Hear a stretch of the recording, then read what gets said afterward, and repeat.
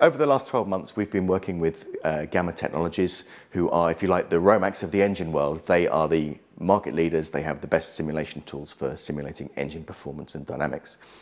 And then, of course, you have Romax, who are the market leaders in simulating gearbox performance. And gearboxes sit next to engines, so there's an obvious synergy that links the two of us together. And we're working at a number of different levels, not just in terms of my world of noise and vibration, but also looking at efficiency, thermal behavior, and so on top of that.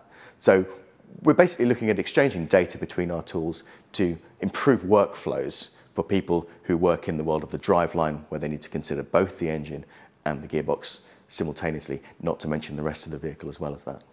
It's an interesting mix of technologies.